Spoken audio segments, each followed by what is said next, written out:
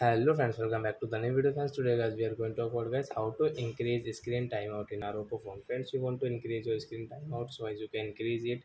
And guys, now let's see how to increase screen timeout in our Oppo phone. In this video guys I am going to show you friends. So before starting video friends, I want to tell you guys, if you're new in my channel, so friend, first of all go and subscribe my channel, click the bell icon and like my video friends. So first of all guys, we will guys on our phone setting to increase timeout.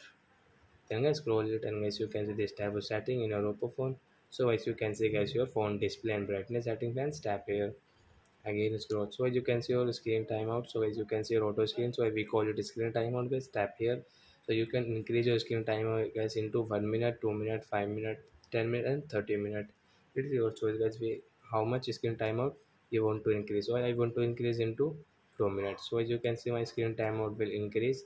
And guys, if you want to increase into as 5 minute like that, so you can increase from here like 10 minute and guys 30 minute. So we'll click on guys 5 minute.